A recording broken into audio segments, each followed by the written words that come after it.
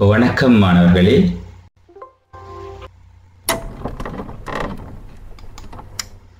நான் எம் அசுபதி, கணித பாட ஆசிரியர், யாழிந்து கல்லூரி. மீண்டும் ஒரு கணித பாட வினாத்தாளில் உங்களை சந்திக்கிறதில் பெரும் மகிழ்ச்சி அடைகின்றேன். பிள்ளைகள், இன்று நாங்கள் பகுதி 1 பி பிரிவில் 5 வினாக்கள், கிட்டத்தட்ட 50 புள்ளிகள் கொண்ட வினாத்தாள் ஒன்றை பார்க்க இருக்கின்றோம். இதில் 10ஆம் ஆண்டு பிள்ளைகளும் 11ஆம் ஆண்டு பிள்ளைகளும் செய்யக்கூடிய மாதிரியாக வினாக்கள் ஒழுங்கமைக்கப்பட்டுள்ளன. ஓகே பிள்ளைகள், முதலாவது விடயம், உங்களுடைய ஸ்கிரீனில் தெரிகிற வினாவை பாருங்கோ. அந்த கேள்விகளை முதல்ல நீங்கள் சுயமாகவே செய்யுங்க.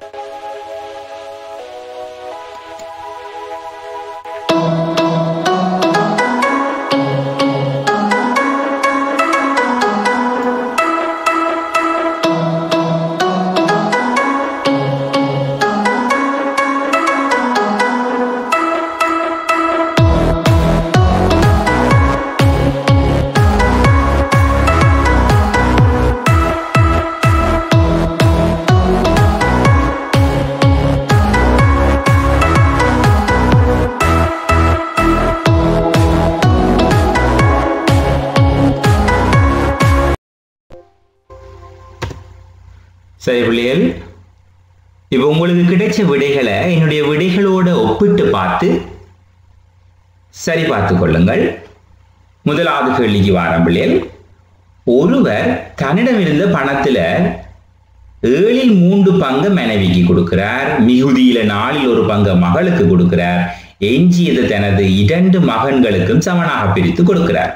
இப்ப மனைவிக்கு கொடுத்த பிறகு எஞ்சிய பங்கு, அப்போ 1 முழு பங்கு என்று சொன்னா பிள்ளைகள், அதுல 3/7, 7/3 என்ன பிள்ளைகள், இது என்ன செய்ய வேண்டும், கழிக்க வாரது எஞ்சியது மீதி. அப்ப அது எவ்வளவு, 7/4. இந்த மிச்சத்தை தான் பிள்ளைகள் 4/1 பங்கு மகளுக்கு வழங்கப்படுகிறது. அப்ப இந்த மிச்ச பகுதி 7/4 இதுல தர அடையாளம் 4/1 பங்கு இப்ப யாருக்கு வழங்கப்படுகிறது, மகளுக்கு வழங்கப்படுகிறது. மொத்தத்துல 7/1 பங்கு மகளுக்கு போயிட்டு விளங்கியதா? பிறகு எஞ்சியதை தனது 2 மகன்களுக்கும் சமனாக பிரித்து கொடுத்தார். இப்ப நாங்கள் அடுத்ததாக மீதியை பார்க்க வேண்டும். இப்ப இந்த மீதியை பாருங்க. முதலாவது 7/3 மனைவிக்கு போயிட்டு, அதுல பிறகு மகளுக்கு 7/1. இப்ப மனைவிக்கும் மகளுக்கும் சேர்த்து பார்த்தீங்கன்னா 7/4 பங்கு போயிட்டு. அப்ப மிச்சமாக இருக்கிறது எஞ்சியதை நீங்கள் பார்க்க வேண்டும். இப்ப முதல் எஞ்சியதை பாருங்க. எஞ்சியது 1 முழு பங்கு என்று சொன்னா, இது நேரடியாக காணலாம் ஈஸியாக. 1 முழு பங்கு என்று சொன்னா, இந்த 1ல இருந்து நீங்கள் மனைவி 7/3 மகள் 7/1 இது ரெண்டையும் கூட்டி போட்டு கழிக்கிறீங்கள்.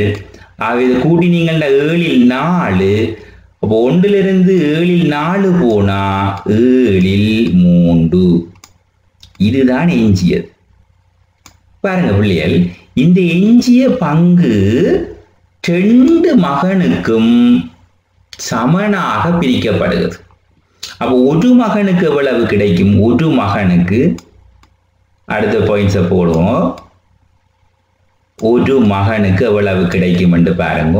ஒரு மகன் பெறுவது, இப்போ உங்கள்கிட்ட கடைசியா இருக்கிற மிச்சம் எவ்வளவு பங்கு, 7/3. அதை 2ஆல பிரிக்க வேணும். இல்லாட்டி அரை, 2ஆல பிரிக்க வேணும், இல்லாட்டி அரையால பெருக்க வேணும். அப்போ ஒரு மகனுக்கு 14இல் 3 பங்கு கிடைக்குது. ஒரு மகன் பெறும் பணம் 3 மில்லியன் என்று தரப்பட்டிருக்கு. அவர் வைத்திருந்த மொத்த பணத்தின் பெருமானத்தை காண்க. இப்ப நாங்கள் மொத்த பணத்துக்கு வரப்போறோம். இப்போ ஒரு மகன் பெறுவது இந்த 14இல் 3 தான் இந்த 3 மில்லியன். அப்ப இது தலைகீழா மாத்தி போட்டு பெருக்கி விட்டாலே உங்களுக்கு ஆன்சர் வந்துடும். இல்லாட்டி நீங்கள் இப்படி சிந்தியுங்க. நான் இந்த கேள்வியின் விடையை இப்படி எழுதுறேன். 14ல் 3 பங்கு தான் எவ்வளவு ராசா? 3 மில்லியன். 3 மில்லியன். அப்போ ஒரு பங்கு எவ்வளவுன்னு பார்க்க தெரியும் தானே பிள்ளைகளுக்கு? 3ஆல பிரிப்பீங்களே, பிரிச்சிங்கண்டா எவ்வளவு வரப்போகுது? 14ல் ஒரு பங்கு 1 மில்லியன் என்று வரப்போகுது. மில்லியன் 6 பூஜ்ஜியங்கள் போட வேணுமா? இப்ப எங்களுக்கு 14ல் 14 தான் மொத்த பணமா இருக்க போகுது. அப்ப மொத்த பணம் ஒரு பங்கு 14ல் 14 என்பது 14 மில்லியன். அப்ப எழுதுங்க, இது காசு, அவர் வச்சிருந்த மொத்த காசு 14 மில்லியன். 6 பூஜ்ஜியங்கள் வருமா?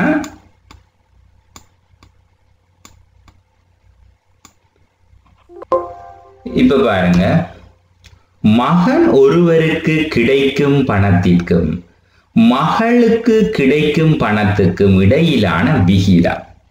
இப்ப இந்த விகிதத்தை பிள்ளைகள்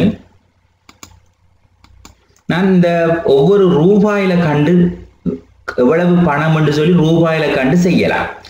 ஆனா இந்த பின்னத்தை வச்சு கொண்டும் பார்க்கலாம் பிள்ளை. மகன் ஒருவருக்கு கிடைக்குது. இப்ப மகனுக்கு கிடைக்கிறது எவ்வளவு பங்கு இதுல போட்டுக்கிறீங்க? எவ்வளவு பங்கு போட்டுக்கிறீங்க? இந்த விடையை இங்கே எழுதுறேன். 14ல் 3 பங்கு தான் மகனுக்கு கிடைக்க போகுது. 14ல் 3 பங்கு மகனுக்கு. இது மகன். சரியோ? அடுத்தது யாரு?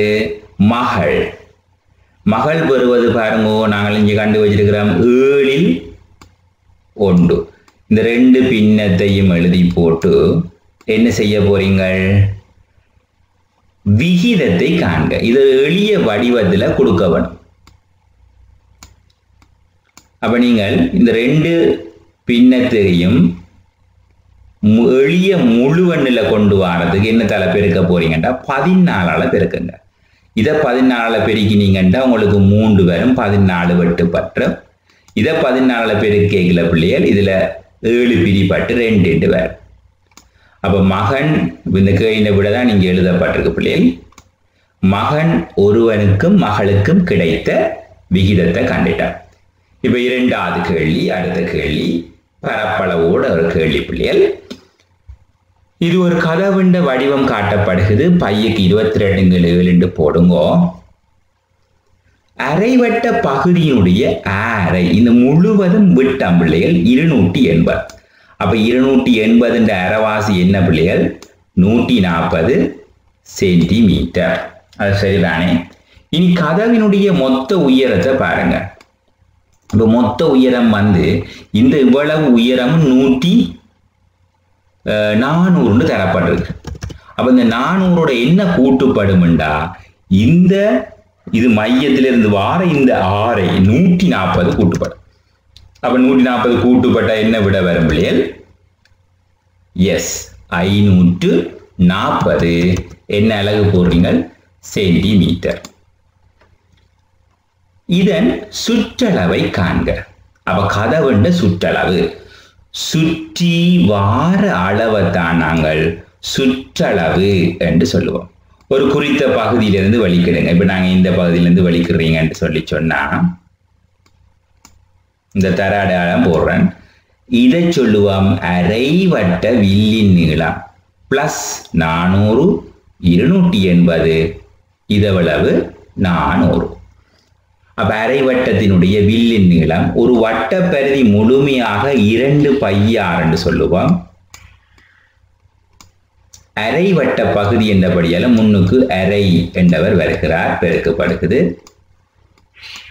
இதோடு நாங்கள் கூட்ட போறோம் 400 சக 280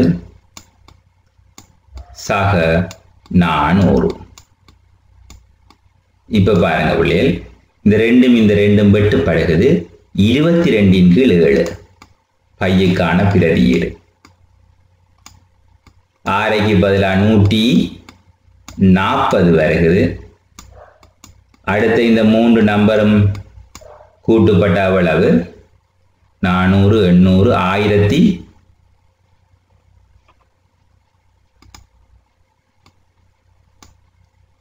சக அடையாளம் 1080. சரியா பிள்ளைகள்? இனி நீங்கள் இந்த 7 சுருக்கினீங்கண்டா இதுல 20 140 வட்டினா 20 நீங்கள் 22 பெருக்கினீங்கண்டா வரப்போகுது 440. 440ஓட 1080 சேருது. ஆகவே என்ன விட பிள்ளைகள் 1520. பக்கத்தில் அலகு போடுங்க. இது எல்லாமே சென்டிமீட்டர்ல தந்திருக்கிறேன். அடுத்து ரோமன் லக்கன் 4க்குரிய கேள்விக்கு வாங்கோ. உருவினுடைய மொத்த பரப்பளவு கேட்கப்பட்டிருக்குது.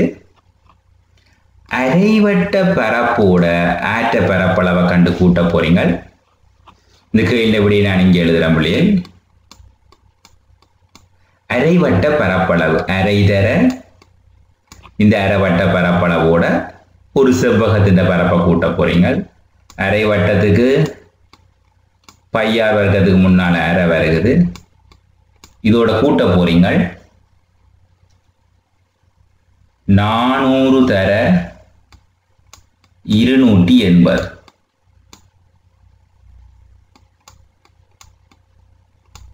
சரியா பிள்ளைகள்? அப்ப இதுல அரை தர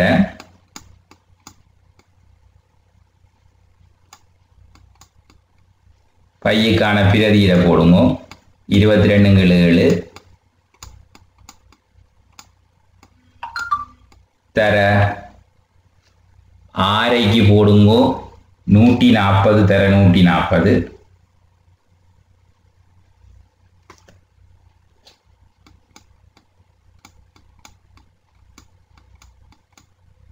இந்த 140 கீழே எழுதுறேன். அதோட கூட்ட போறீங்க 400 280 பெருக்க வர்றது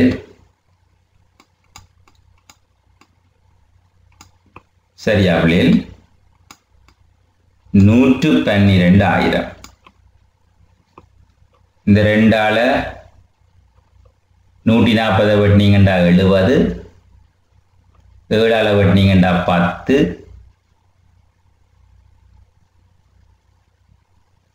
அப்ப இதுல வரப்போறது என்ன பிள்ளைகள் 22 தர 10 அங்கால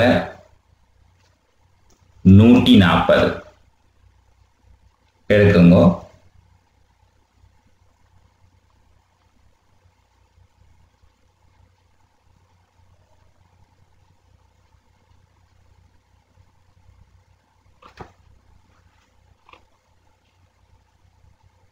மொத்தமாக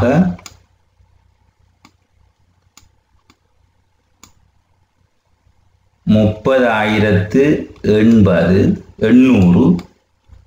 அதோட கூட்டுப்பட போகுது 112,000.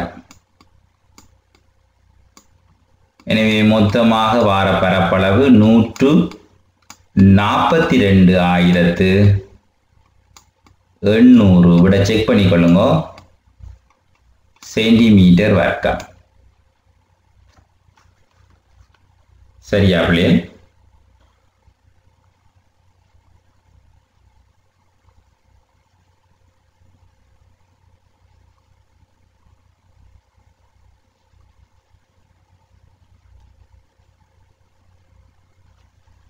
அடுத்த கேள்விக்கு வர மூன்றாவது கேள்வி. இது ஒரு சதவீதத்தோடு தொடர்புடைய கேள்வி.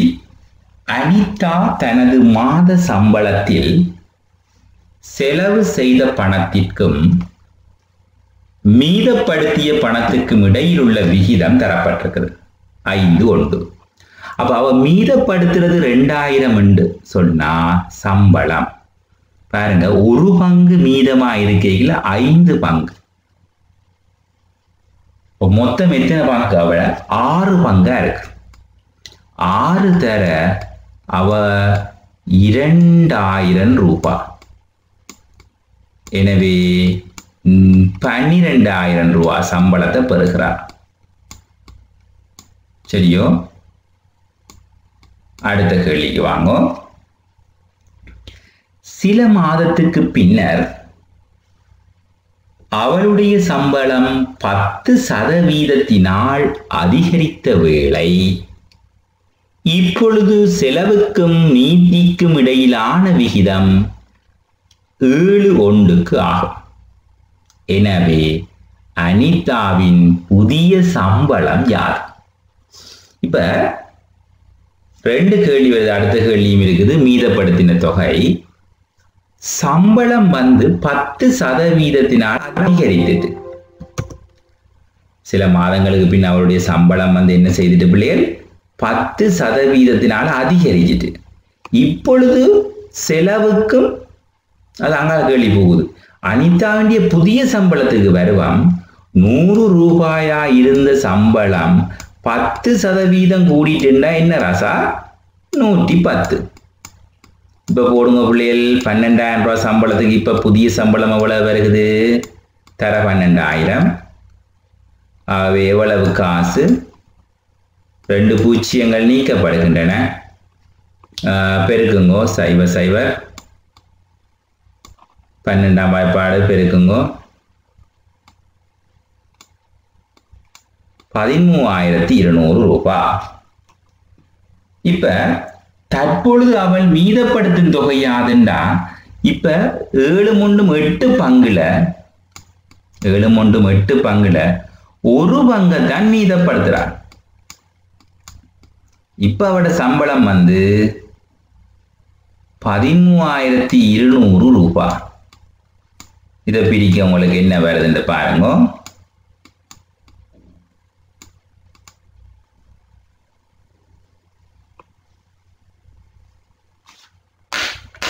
எவ்வளவு? ஒரு முறை 1,650 ரூபாய். இப்ப அவ மீதப்படுத்துகின்ற காசு. அடுத்த கேள்விக்கு போவோம் பிள்ளைகள். 1 தொடக்கம் 5 வரையிலான எண்களிடப்பட்ட சீட்டுகள் உள்ள ஒரு பெட்டி இருக்குது. எல்லாமே ஒரே மாதிரி ஒரே வடிவமா எழுமாறாக ஒன்று வெளியே எடுக்கப்பட்டு எண் அவதானிக்கப்பட்டு பின் அது பெட்டியிலும் இடப்பட்டு இதை நாங்கள் சொல்லுவோம் பிரதி வைப்புடனான நிகழ்ச்சின்னு சொல்லுவோம். எடுத்ததை நாங்கள் திருப்பி நாங்கள் உள்ள போடாம எடுத்தோம்டா பிரதி வைப்பு இன்றியது. இது பிரதி வைப்புடன். நெய்யரியை தருக. அப்ப நாங்கள் நெய்யரியை நாங்கள் எழுதி கொள்ளுங்கோ, படத்தை கீறுங்கோ. உங்களோட கீர்ன படத்தோட இருக்க ஒப்பிட்டு பாருங்க.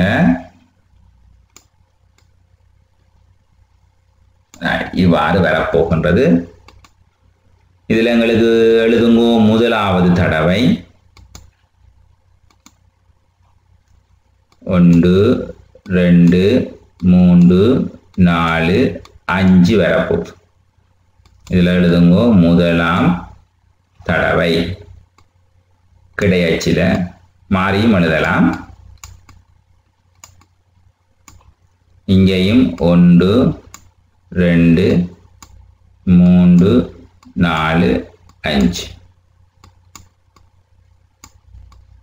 இவ்வாறான எண்கள் கிடைக்கப்பெறும். இதுல நீங்க எழுதுங்க 2ஆம் தடவை.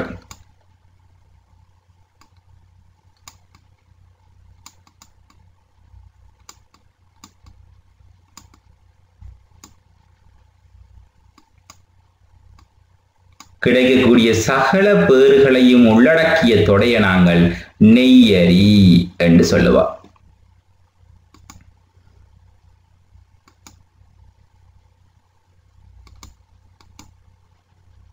முதலாம் தடவை 1 கிடைத்து 2ஆம் தடவை 1 வரலாம், 2 வரலாம், 3 வரலாம், 4 வரலாம், 5 வரலாம். முதலாம் தடவை 2 கிடைத்து 2ஆம் தடவை 1 வரலாம், 2 வரலாம், 3 வரலாம், 4 வரலாம், 5 வரலாம். முதலாம் தடவை 3 கிடைத்து 2ஆம் தடவை 1 வரலாம், 2 வரலாம், 3 வரலாம், 4 வரலாம், 5 கிடைக்கலாம். முதலாம் தடவை 4 கிடைத்து 2ஆம் தடவை 1 வரலாம், 2 வரலாம், 3 வரலாம், 4 வரலாம், 5 வரலாம். முதலாம் தடவை 5 கிடைத்து 2ஆம் தடவை 1 வரலாம், 2 வரலாம், 3 வரலாம், 4 வரலாம், 5 வரலாம். இதைத்தான் நாங்கள் மாதிரி வெளி என்று சொல்லுவோம். இங்கு முதல் தடவை 4 கிடைப்பதற்கான நிகழ்ச்சியை A எனவும், பிள்ளைகள் A என்ற ஒரு எண்ணை நாங்கள் கட்டமிட்டு காட்டுவோம். முதல் தடவை 4 கிடைத்தல். அப்ப இதுதான் இந்த முதல் தடவை 4 கிடைக்கிறதுக்கான நிகழ்ச்சி. அப்ப நாங்கள் இதை சுற்றி ஒரு ரவுண்ட் ஒன்று அடிக்க வேணும். கட்டமிட்டு காட்டுறோம். காடி அதை A என்று குறிக்கோம். இந்த கேள்வி இதுல படத்துல தான் விட வருது. A என்று குறிக்கோம். குறிச்சிட்டீங்களா? இரு தடவையும் ஒரே எண் கிடைப்பதற்கான நிகழ்ச்சி B எனவும் நெய்யரியில். அப்ப 2 தடவையும் ஒரே எண் என்றால் அது என்ன பிள்ளைகள்? ஒரே நம்பர் வார அந்த விடயங்களை அவதானிக்கணும். அதாவது 1 1 2 2 3 3 4 4 என்று வரப்போது என்ன? இல்லை பாருங்க, ஒரே எண் 1 1 2 2 3 3 4 4 5 5. இதை குறியுங்க. வேறொரு கேபிட்டல் லெட்டர் B. இதை நிகழ்ச்சிகள் என்று சொல்லுவோம் பிள்ளைகள். பின்வரும் பின்வரும் பெருமானங்களை காண்க. P of A. அப்ப probability of A என்று நாங்கள் அழைப்பது நிகழ்ச்சியினுடைய நிகழ்தகவு. மொத்தம் பாருங்க, மாதிரி வழியில் 5 25 மூலகங்கள் தர அடையாளங்கள் கிடக்கலே. அது முதலாவது கேள்வியின் விட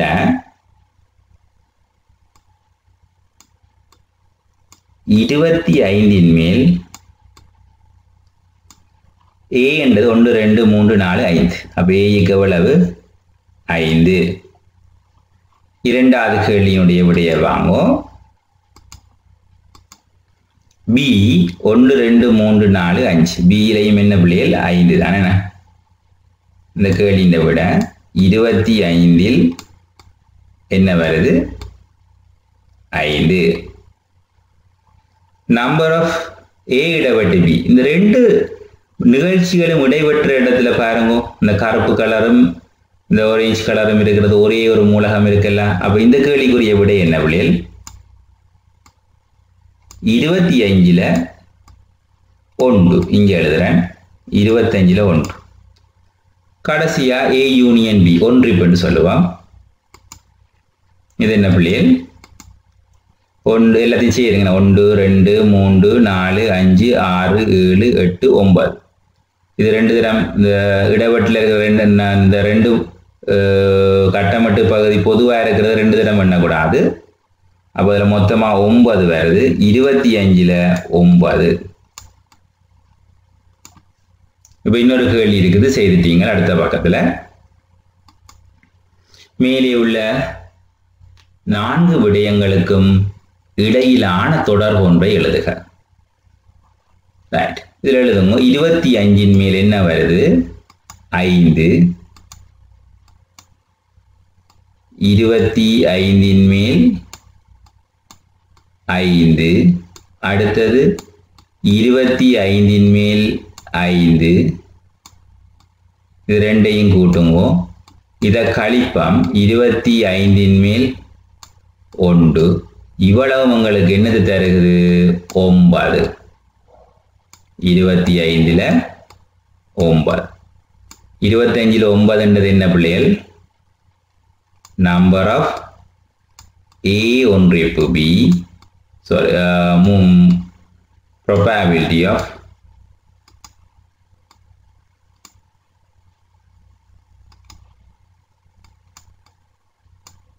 A ஒன்றிப்பு B Saman P of A சக P of B அடுத்த 25 மேல் 5 சய P of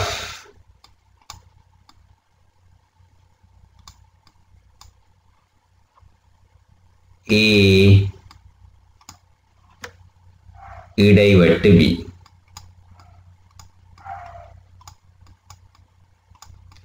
அடுத்த கடைசி இந்த சமன்பாட்டை பார்த்துக்கொள்ளுங்க பிள்ளைகள். அடுத்த கடைசி கேள்வி ஒரு வட்ட வரைவோட வருது, புள்ளி விவரியல் கேள்வி. நான் பாடசாலை ஒன்றில் மாணவன் ஒருவன் செலவிடுற நேரம் பாருங்க, நாளொன்றுன்ற எவ்வளவு பிள்ளைகள்? 24 மணித்தியாலங்கள் கீழே தரப்பட்டுள்ளது. அதுல வட்டத்தினுடைய காப்பங்கு பாடசாலை நேரமாக இருக்கிறது. நித்திரைக்கு காப்பங்கு போகுது.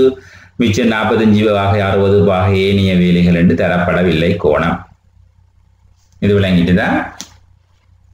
இப்போ முதலாவது கேள்வியை பாருங்க. சுய கற்றலுக்கு ஈடுபடும் நேரத்தை மொத்த நேரத்தின் பின்னமாக தருக. சுய கற்றல் என்று சொல்லிக்கல இங்கே இருக்கின்றது. சுய கற்றல் 60 பாகை. இந்த 60 பாகை என்பது மொத்தத்துல 360 பாகை தான் மையத்தில் வர முழு கோணமாக இருக்குது. இதை சுருக்கி கொடுக்கலாம் பிள்ளைகள். 6 0 வெட்டினா 6 6 6 36. ஏனைய வேலைகளுக்காக செலவிடும் நேரத்தை குறிக்கும் ஆரைச்சிறை கோணம் யாது? இந்த கோணத்தை பாருங்க. ஏனைய வேலைகள் இங்கே இருக்கின்றது. ஏனைய வேலைகள் இது ரெண்டையும் சேர்த்தீங்கன்னா 60 45 105. இப்போ 105 என்று சொல்லிக்கல ஒரு நேர்கோடு 180ல இருந்து 105 கழியுங்கோ. அது எவ்வளவு பாக வருகிறது?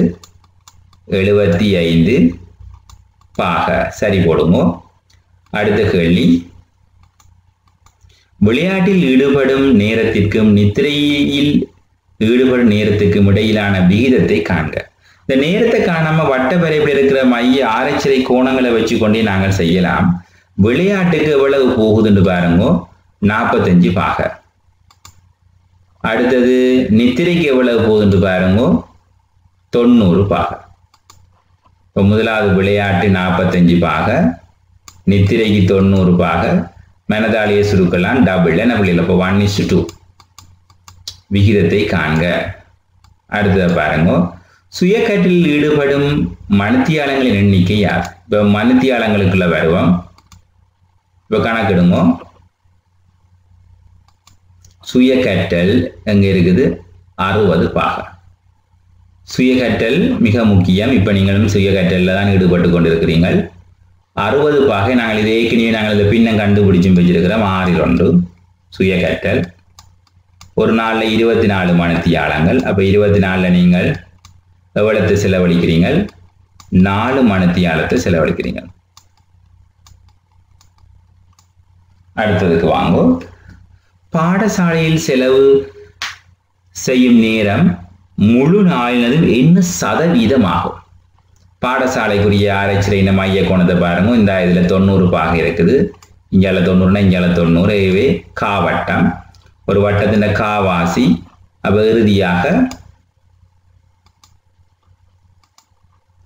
4/1 ஒரு வட்டத்தின் காவாசி 4/1 தர சதவீதம் கேட்டது. தர 100 போடுங்க. 25%. எனவே பிள்ளைகள், இந்த கேள்விகள் யாவும் உங்களோட விடைகளோட ஒப்பிட்டு நீங்கள் உங்களுடைய சுய கற்றலை மேம்படுத்திக் கொள்ளுங்க. தேவையான சந்தர்ப்பத்தில் இதை மீளவும் திருப்பி பார்த்து கொள்ளுங்க. என்னுடைய இனிய வீடியோக்களையும் நிறைய மாணவர்கள் பயன்பெற்றிருக்கிறீர்கள். இது உங்களுக்கு பிடிச்சிருந்தா பிள்ளைகள் நீங்கள் அதில் உள்ளவங்களோட லைக் பண்ணலாம். நீங்கள் அதில் கமெண்ட்ஸ் ஏதாவது நீங்கள் போடுங்க பிள்ளைகள். இது நான் மேலும் அதை செய்கிறதுக்கு எனக்கும் ஒரு ஊக்கமாக இருக்கும். இதை நீங்கள் நன்றாக செய்து மீண்டும் ஒரு வினாத்தாளோடு உங்களை சந்திக்கிறேன். அதுவரைக்கும் நன்றி கூறி விடைபெறுகிறேன் பிள்ளைகள். நன்றி, வணக்கம். பாய் பாய்.